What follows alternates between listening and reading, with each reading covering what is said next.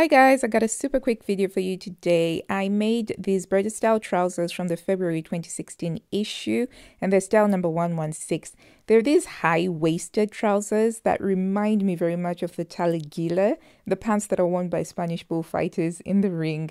They sit a lot higher than where my natural waist is, and because of how tight they are, I do recommend that you use a stretch fabric with these. But I do love how they turned out, and I definitely think that I will try them in scuba next time. They have an elegant cut and they create a tapered look trousers that is reminiscent of the Audrey Hepburn circa 1950s look. So in terms of the waist itself, I thought that the fit was pretty spot on. However, coming over the bum, there was a bit of gaping, and if you look on those seams at the back, I had to take them in about 1/4 of an inch on those two side seams just to reduce the gaping.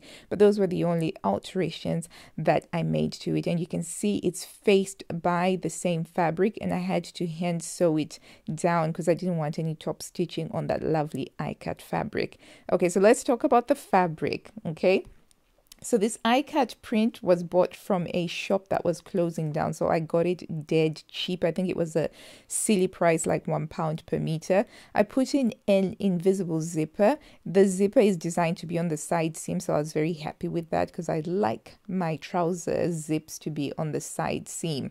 And I confess that I was a little bit precious about this fabric because it has been in my collection for nearly 4 years now. And a tiny voice inside my head was kind of saying, "Ooh, is this going to be too much?" But then the other voice in my head was like, as if that's ever stopped me before. So I decided to cut into it anyway. And boy, am I glad I did. I certainly feel incredibly jazzy in these and also dressy. The fabric has at least 5% stretch, and you need that to create that lovely sculpted look. So definitely, if you're going to make these, pick a fabric that has some stretch to it, at least 5% in my humble opinion. I am definitely picturing a winter version of this with a roll neck in a darker color. I'm thinking maybe navy.